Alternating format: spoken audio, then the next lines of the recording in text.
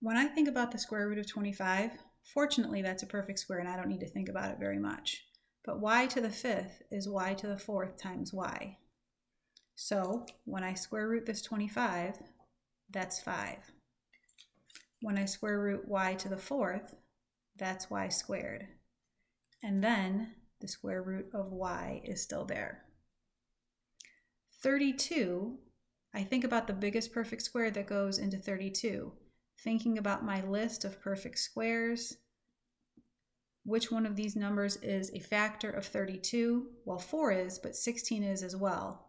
So I'm going to rewrite this as 16 times 2, and then aren't I lucky that a to the 24th is an even number, and b to the 6th is an even number.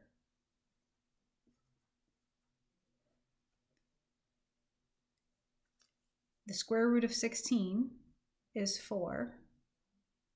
Then we have a to the 12th. Then we have b cubed. I square rooted this, I square rooted this, I square rooted this, and there's a root 2 left over. One more try. What is the biggest perfect square that is a factor of 500? That's 5 times 100. Then we have a p. Q to the 11th is q to the 10th times q. Now I could split this up into q to the 5th times q to the 5th for instructional purposes, the way I did it with these two. But if you know it's an even numbered exponent as a perfect square, it's okay to do it like this. What can we square root? Well, I can square root 100. That's 10. I can square root q to the 10th. That's q to the 5th. Everything else is not a perfect square. 5pq. How would you summarize the process for simplifying a variable under a radical? Again, what you're doing is you are looking for the perfect square underneath the radical. Some kind of perfect square, and then there's going to be some other expression there.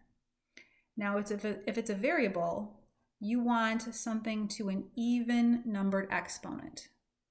And then you can square root this, and whatever that even numbered exponent is, remember that even numbered exponent, square rooting is the same as raising to the 1/2 power. So you're just taking half of that even numbered exponent and putting it on the outside of the radical. And then that other number is still going to be left underneath the radical sign. Please don't just copy down what we have written here. Please write out in words and describe the process of simplifying a variable underneath a radical the way you do it in your own words in your own head.